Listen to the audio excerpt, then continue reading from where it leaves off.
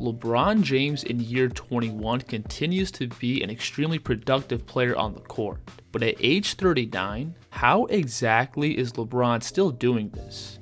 Now the first thing I think we have to look at is LeBron's outside shooting. James is currently shooting a career high 41% from 3, and that right now is vital for LeBron's game, because James currently doesn't have that same quick twitch explosiveness in the half court. Not being able to effectively burst by the first line of defense or elevate up to create high quality looks at the rim. But James has found ways to work around that with his outside shooting. Next year, the new building for the Clippers as James hits a three. LeBron over the years has turned into a really good spot-up shooter, being able to efficiently get into his shot off the catch, while also being able to space out well behind the line. The Lakers this year have been using James a lot as a pick and pop man. You'll see him here set this screen for Austin Reeves, and notice how Reeves pulls 2 defenders towards the ball, opening up this pass back up to James for a rhythm 3. LeBron is also pretty comfortable shooting on the move. Now, I wouldn't necessarily say he's a Klay Thompson or Steph Curry type of movement shooter, but the Lakers have found some success running James through some off-ball actions. You'll see LeBron on this play slip out of the screen, then blast off his flare. And notice how James is able to turn towards the ball and get himself squared up on the catch, to then rise up into his jumper in one smooth motion. You'll see the Lakers run the exact same play here, where James again slips this screen and sprints off this AD flare, and it leads to another wide open 3.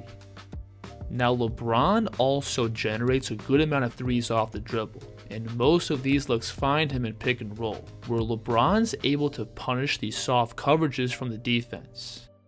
You'll see James and AD here playing a 2-man game, and notice how much space the Suns give LeBron on the screen, allowing him to rise up into an uncontested jump shot.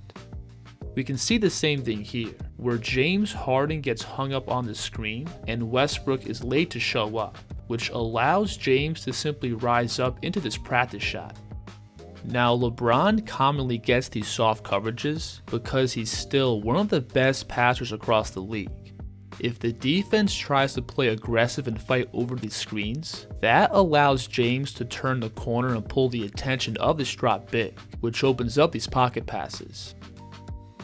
And LeBron can dot these passes through really small windows. On this play, you'll see him working off the screen towards his right. And notice how this defender steps up to meet James at the level of the screen. But from this spot, LeBron has no problem needling this pass through this tight gap.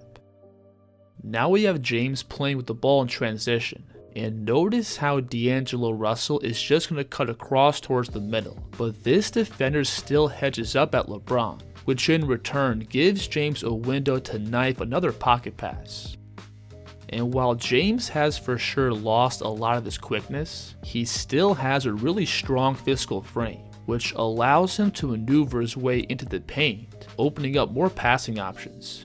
Watch Devin Booker on this play fight over the screen, and as LeBron starts coming downhill, notice how he's going to veer back into Booker, to then chisel and work all the way down into the paint. And from here, notice how much LeBron has collapsed the defense, and that opens up this easy pass back up to AD for a routine jumper. And then on top of all that, LeBron also has a good feel for the entire court. You'll see him here read this defender slide across to provide extra help on the roller. So in response, James is going to laser the skip pass to the opposite corner. To the corner, Russell, wow! So LeBron's ability to punish off-ball defenders who overcommit to him with the ball, in return gives him the space to play one-on-one. Now, when looking at LeBron's game in isolation, we have to come back to his three-point shooting. Whenever James is going against a mismatch, he loves to work his man down and create separation to his left. Obviously, one of LeBron's go-to moves is his change of pace step back, where he takes one casual dribble and lifts his chest up, to then quickly plant off his right foot and sidestep into a 3. Notice on this play how LeBron is going to push the defender's top foot back, which gives him plenty of space to rise up. And LeBron also has some different variations off this move. Watch him here again bring the ball to his left side, but then he's going to drop his shoulders and aggressively step left-right, which pushes the defense's momentum back and gives James the space to rise up. Now again, James has lost a lot of his quickness, but he still has plenty of that old man strength, which allows him to bully and physically overwhelm smaller matchups. And what really allows LeBron to post up and play with so much space is his passing. Defenses are well aware that LeBron has the ability to dot any one of these passes, which in return gives him the time and space to play bully ball down low. Backing him down, James, easy work. And on top of that strength, James also has really good stability and body control, being able to absorb contact and step through into finishes. This layup here is tough, where James is coming downhill off the screen, and watch him throw his inside shoulder into this big. Then LeBron from here has the control to establish a pivot foot and step around into a finish. I also like this move here, where James is going to start this play backing down towards his right to then re-attack towards the middle. And again, notice how LeBron is going to pick up and step through the defense to then extend up and get this putback. So because James doesn't have the same vertical pop off the floor, he's had to develop some different, more crafty finishes around the basket. When going against length, James likes to extend out into these high arcing layups, which he can effectively hit from a variety of angles. Watch him here lower his shoulder into this drop big, to then extend out and put up the soft push shot off the glass. LeBron is also very good at using these tighter angles around the basket to create these small pockets to finish. On this play, you'll see LeBron turn the corner off the screen, and notice how the shot blocker is rotating over from the weak side. So in response, LeBron is going to get to this tight inside hand finish, and he's able to use the rim as a shield, which gives James a tight window to sneak this layup through.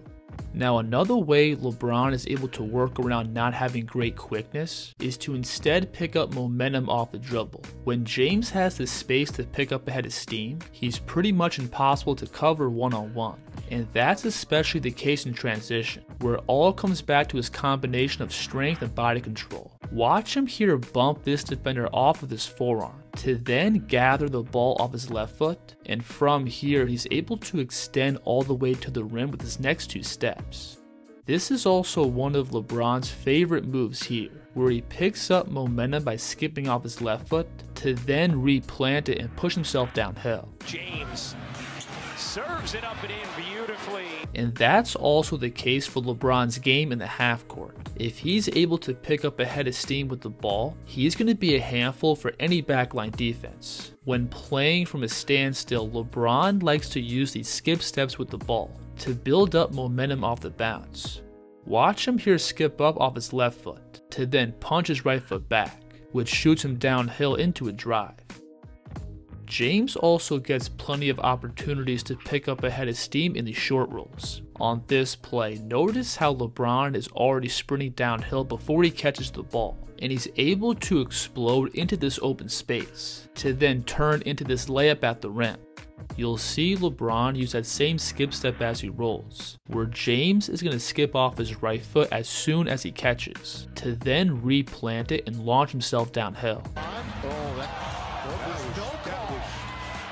Now, if LeBron's not able to pick up a head of steam off the bounce, he does have a hard time consistently penetrating and getting into the deep paint, which leads to him taking these pull-ups or turnaround mid-range jumpers. And this is where I think LeBron can run into some issues. James is currently not the most efficient in-between scorer, and right now he's shooting a higher percentage from behind the three compared to his mid-range looks. Now, these aren't necessarily bad shots for James, but I do think LeBron right now can provide plenty of scoring by primarily leaning on his three-point shooting and downhill scoring when it's available. Plus, James still commands a ton of attention from the defense, which in return opens up his playmaking. I think LeBron right now still has the skill and physical tools to be a really good player in today's game. He's obviously by no means a top tier player in the league today, but I don't see any reason why James can't consistently average over 20 points a game over the next 2 or 3 seasons. If you want to support this channel directly, feel free to check out my Patreon for exclusive breakdowns. But regardless, I still appreciate you stopping by, and I'll see you on the next one. The Kid's here.